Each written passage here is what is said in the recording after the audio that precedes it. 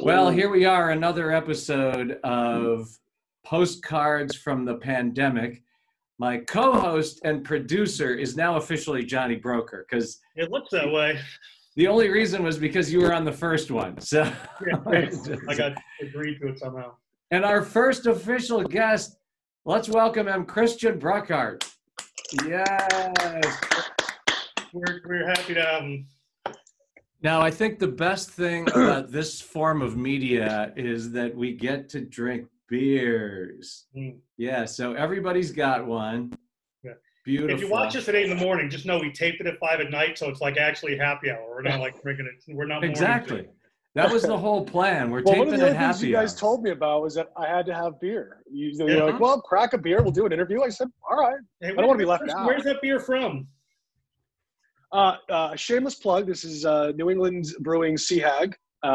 Delicious as always in any scenario, whether quarantine or not. And let me tell you an interesting story. Yeah, Johnny's got one too, the Hoppy Pills. From New England Brewing. Rob Leonard and Company. We'll have to get them on here. But that's right. Shameless plugs are fine, Christian, by the way, just so you know. Yeah, as many as you want. Yeah. And I just want to tell a quick story. The proprietor of New England Brewing, Johnny, did we talk about this the last time? Not last time, no, but I've heard this is a good story. Yeah. He's heard poor Johnny's heard all my stories like 8 times. But the proprietor of New England Brewing, which is really got to be considered one of the best craft breweries in the country, if not the world, Rob Leonard was an intern for Smith & Barber back in the day. Was he really? I kid you not. And the classic story was, it was the end of the show on a Friday one time. And Rob just said, just goofing around, he said, "Don't worry, guys, I got this." So Brian Smith and I looked at each other, just went like this. Brian turned the mics on, and we both walked out of the studio. so Rob Leonard stayed there going like, guys. That's the equivalent of what Christian does. That's like the equivalent of Christian handing somebody his gun and badge and walking away. Yeah, you guys got this. Yeah, go ahead. Yeah. So Johnny, that's right. We gotta set the stage for who exactly Christian is. And John, I think you should set this up because you've known Christian. You told me today since he was 16. So 15-ish. Yeah, so I've known Christian since about 15. So we want to talk about how we're connected to people and all this when we get through. So I've known Christian since about 15 through some, his family and some friends of mine. There was just some family connections there that we originally met each other. And then, he's a bit younger than I am, but we both went to college in the same town. He went to the other college in Poughkeepsie, New York. So, the Vassar boy. But to the Rose and Gray. Fellow Poughkeepsieites. Yeah. That's right. So, we had a better view. They had better schools. It was kind of so I went to Marist College. Go Red Foxes. Christian is a great guy. I've known him for a long time, see him around town, but he currently makes his living as a detective with the New Haven Police Department. So he's one of New Haven's finest. So that's right. Cheers to them. He's my favorite crime fighter right now. I always say favorite. Sarge retired. Oh, John, go on. Yeah, we wanted to ask you, as a New Haven cop, and this is kind of what we did the last time, where were you when this all happened, and how has it changed your life? So we obviously we were getting all kinds of stuff from, things were shutting down, and probably I would say when they started shutting down the restaurants and the bars and stuff like that. So when Christopher Martin's said that they had to close at 8 o'clock on I think it was a Monday. So that's when I was like, oh shit, things are actually this is serious here. Yeah, this is now affecting me. People eating when bats Christopher in China Martin's now closed. affects my life at Christopher Martin's. And then so that went on they started because there's there's still so many unknowns of how it's spread and who's affected and how long are you going to be affected for, can you get it again. So it's one of the detectives who I work closely with on the dive team was tested positive, and so my cousin DeFonso and I were John knows him. Mikey We were DeFonso, great man. Mikey DeFonso. We were on a call together, and our boss called us and said, "Hey, you guys got to come in. We're going to send you home." So like, initially I'm like, all right, he's messing with me here. There's no way that they're going to send us home. So we went in, they're like, listen, this guy tested positive a couple of days ago based on CDC, guidelines. We're going to quarantine you for the next week, because however many days prior we had been in contact with him. Let me ask you this. If you're on the dive team and they're quarantining your contacts, do they quarantine the fish? No. Well, we're separated from the fish by a mask, so maybe if it was more of a contact scenario. I actually thought about bringing my equipment to the PD and wearing it just as like a statement of like, I'm totally secure, but that shit weighs like 80 pounds. I didn't realize you were a dive guy. Yeah. It's not the Caribbean. So we're very few coral reefs in New Haven. So that's wild. I keep peeling back the onion that is Christian. That's amazing. Yeah. If you want to know what it's like to dive in New Haven Harbor, all you have to do is close your eyes and then just start feeling around and guess at what you're touching. That sounds so they live my life anyway, so that worked pretty well. Johnny's familiar. Yeah. So they literally they told you all to self-quarantine at that point. Yeah, so they sent a bunch of us home, and then another guy that so they sent, I think, like 6 of us home that day, because we had been in contact with this individual. So thankfully everyone's fine now, but then two of the people they sent home with me, who we all work in the same essentially big room, they tested positive. So they extended our quarantine out another week from the initial 7 days.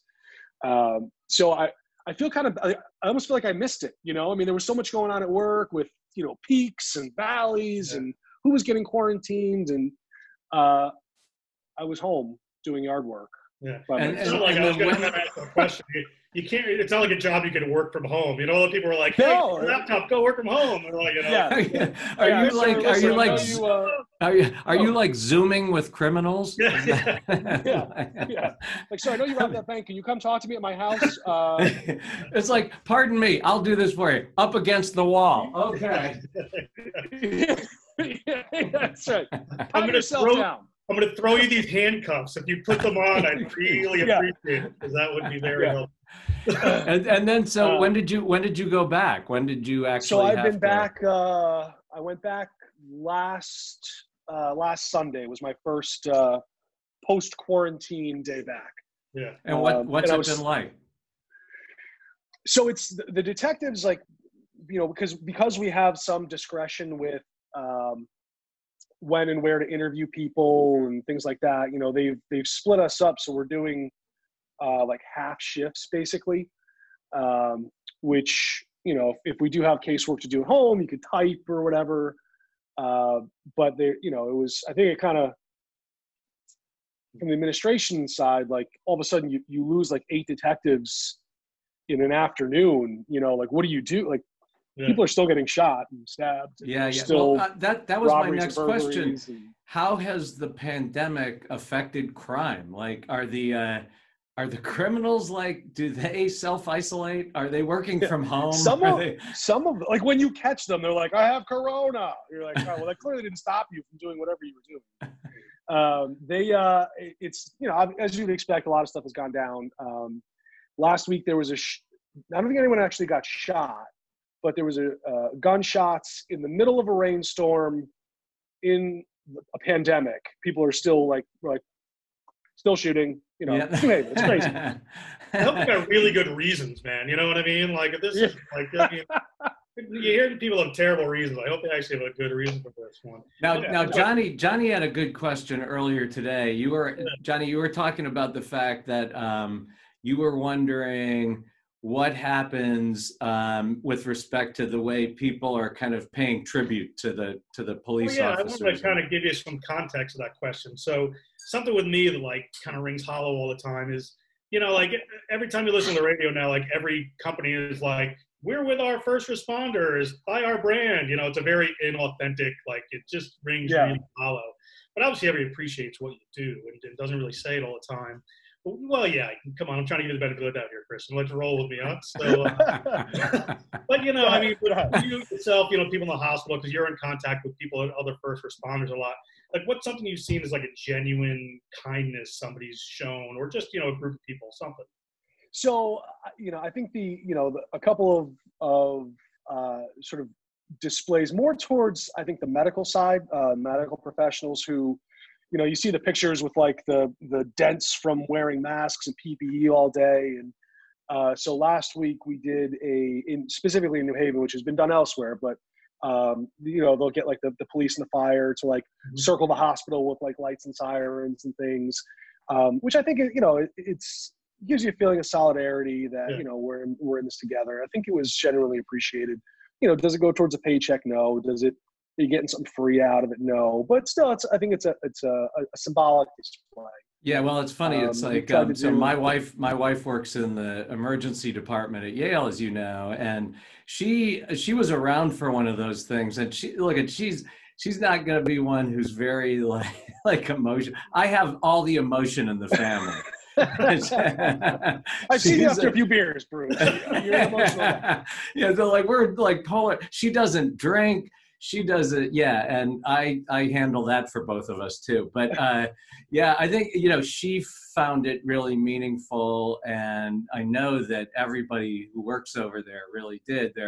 Wasn't there one day somebody was playing? I think they were playing the bagpipes out there. Bagpipes came through. I think like the next day, yeah, they had like I think the firemen came through and played back. You know, the cops, we don't play bagpipes. I don't understand. At least in New Haven, you would think that like you would have like a bagpipe contingent. But, yeah, we don't. And the other, I guess the other question is, so people are trying to do nice things for you and everything. Are they reaching out to the police department? Yeah. And so a bunch of businesses have donated food.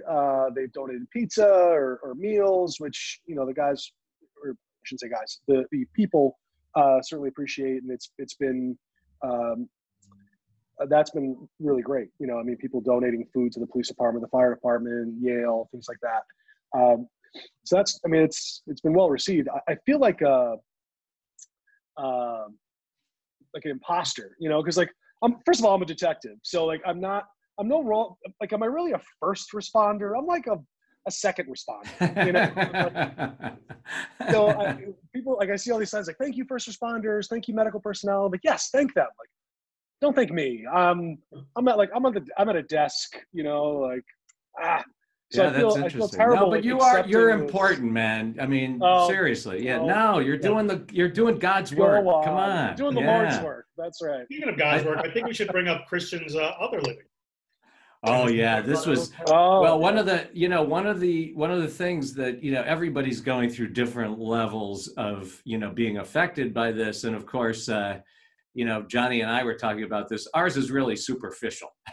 You know, we haven't really been affected in any meaningful way, you know, as a lot of people have. But listen, one of Johnny's out walking around. I didn't see him doing that before the pandemic. Because there was a gym I could go to. But one of the things we were like really looking forward to is you and Colin Kaplan have this great thing, the New Haven Party Bike. City Party Bike. Come on. The Elm City Didn't your assistant do the homework for you before this thing came out? You got him as much stuff as you want. He's gonna. And so Johnny and I were so lucky to be able to ride it in the St. Patrick's Day, right down Chapel Street, St. Patrick's Day parade. Actually, I think you might be on our Instagram page. We have a great picture of you hanging off the back of it. With like that one panel the rain panel, because it was a rainy disaster last year. And we were so looking forward to this year. Grin on your face. We were like high school kids, man. We were talking about, you ready for the party bike? We're ready. So excited to be in the St. Patrick's Day parade, right down the street.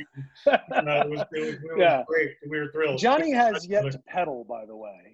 He's been on it several times. Ride. We both got on the party bike when it was like there's a bench seat in the back. Everybody else has to pedal, and Johnny and there like, We're like waving, like John's been on it, yeah. the John's been on it several times. Papasaurus. I got to tell you, man, I miss hanging. We mentioned Christopher Martin's. I mean, I miss stuff like that, the St. Patrick's Day parade. I miss like our Sundays at Christopher Martin's. Yeah. We have to talk to Brian Virtue and Chris Vigilante when we get a chance, because not only is this just a great bar in New Haven, I was talking to our friend Rob Oliver the other night, and he's like, they support every charitable effort in town. Absolutely. I mean, let me tell you, Brian and Chris had so I don't know if you know Lisa Seedlars, who's she lives on Pearl. She does a lot of the neighborhood watch kind of stuff. But every year they put together like they close off one of the side streets and they do like a little neighborhood party. And Brian and Chris for years have donated the food. Even Brian gets himself out there and actually does the cooking, and so it's they're like one of those great little like neighborhood places that I really hope, not that I wish ill on anybody, but CM's has been there for so long and they're so community minded. And don't show this to Brian and let him know that I'm saying complimentary. Well, the other thing we have to mention is they do this amazing thing at Thanksgiving every year where they come in on Thanksgiving and they set up, and it is white linen table service and clothes for people in need. And people come in, they're treated to a meal, and those guys are just the best. That's the problem you can't even volunteer for. They have an overwhelming number of volunteers who want to come out and help them, and it's just an amazing day that they do. It's the CM's road race is every year a cultural touchstone, if I could be so bold. Well, I think we've got some candidates for the next postcard from the pandemic, because Johnny and I have been talking about, like, of course, this is really mainly just an opportunity to have a beer on Zoom. I'm out. I got to go to my second one. Hold on. Mm-hmm. All right. You go, and then when he comes back, we've got to get him to talk about his glass half full experience. Yeah. We'll definitely the glass half full. So we'll see. Beautiful. We encourage that. I really didn't go anywhere. But that's what Johnny and I talked Bruce, about. Yes, go. Well, so I wanted to say, and I've related this story to you probably every time that I've been half in the bag at CM's and I see you, and I'm like, but so this for me, like this, I feel I feel very honored because I used to listen to your show years ago in my salad days, if you will. And I can distinctly remember, and I've told you this before, but I can distinctly remember a billboard from WPLR saying, we apologize for what Smith and Barber said this morning. And it was just like a blanket statement. It was just like part of their advertising campaign that like you guys just did off the wall stuff. And they just had like a blanket apology for whatever it was you said. Like, hey, we apologize. So I don't know. It's so funny. Campaign. Yeah, it's so funny. So I love those stories because I've forgotten so much of it. Gee, wonder why. I'm going to pile on top of that. So I've been friends with Bruce for a bunch of years. So I'm going to be a little bit of a brown nose here when I'm talking about. We've been friends for a bunch of years, and what you just said, talking about the PLR days. Anybody that talks to him, he eats it up, man. He just loves it. Just like 100%. Yes. You know what though? It's like in a genuine sense. It's not in like I need people to talk about this cool thing I used to do. It's actually like a genuine interest he has. Like it, I've been out with him a couple of times, and it's like, come on, Bruce, we got to go. And like somebody started talking about the PLR days. 20 minutes later, it's like, oh Lord. Let's face it, my ego's like a giant furnace. It needs to be fed. It needs to be constantly fed. It's genuine. Well, I'll tell you what. So one of my enduring memories of when I was a new officer. So I think you guys weren't on the. I think they had progressed to who was it? Chaz and AJ. Chaz and AJ, are the current show. Yep. So I got hired as a police officer in Wallingford in December of 2008, and then in like the summer of 2009, I was doing my field training. So my primary field training officer was this like older guy, super grumpy, like stereotypical, like several ex-wives, kids, like just miserable guy, right? So he had been a field training officer forever. So the first thing we had to do in the morning, and this was before smartphones, so I'm kind of dating myself here, but I think I had like a flip phone that I could play Snake on, or like one of those like games. So, but we would sign on in the morning. I'm a brand new cop. I'm like, some vinegar, let's get after it. He had like 20 years on anything about anything. And I had to take him to the Dunkin' Donuts in the Home Depot Plaza on Route 5, close to Meriden, if you know where that is. He would get coffee and a jelly stick and the Record Journal. And he would listen to WPLR. And he would then park in an empty parking lot. This is at like, 7:30 in the morning. And he would read the Record Journal, listen to Chaz and AJ. So I had nothing to do but listen to Chaz and AJ. And when he would read the paper, the physical paper, and when he was done with each section, he would fold it and tuck it under his leg. And I just sat there. Like, I didn't know what to do, So I had this experience of like, listening to you on PLR, and then now I associate like Chaz and AJ with like sitting in a parking lot as this guy next to me like didn't want to be near me and would just read the paper and ignore me. So that's my association. The training officer didn't train you; he trained you to sit in the parking lot. No. Yeah. Well, it's interesting. Chaz and AJ have now been at PLR, I think, as long as Brian Smith and I were there. So it's, the great thing about that station is it's so much part of, the history of New Haven and the rest of the state. Of course, going back to like Stoneman and Marcia Simon and Rick Allison and all those guys. So, yeah, that's so awesome. I saw the Wigmaster. And Wiggy, do air quotes because I don't know his real name, but I saw him for the first time at the Milford St. Patrick's Day parade like 2 or 3 years ago, and it was one of those things where like, I would say he's like a local celebrity like yourself. I mean, regional celebrity, if you will. But I saw him and like, yeah. But like, it was almost like he's kind of like a heavy guy and had like long hair, and he was like didn't give a shit who I was, He's the greatest. Like, oh my God, I've heard you. He is the greatest guy. He is like so smart, and I just love him. I ran into him in a Stop and Shop maybe 6 months ago or something. I hadn't seen him in a long time, but just a great guy. Personally, so what a great guy he is, but as far as I know, he only has one thing he knows how to do. Like, I don't know anything else about the Wigmaster except on Friday afternoon wig out. Yeah. Like that's his job. Like the most creative person ever. Like a 5-minute thing of parties. It's fantastic. So the guy's like a landmark. So one thing that Johnny and I have gotten going on until we want to conclude with this is we know it's so easy to quantify all the bad things that are happening, as part of this pandemic. And, one of the big things is that it's affecting people so differently, so for us, we're lucky, so it affects us, but we can self-quarantine. My wife has been trying to get me to self-quarantine for years. She wants it further away from her.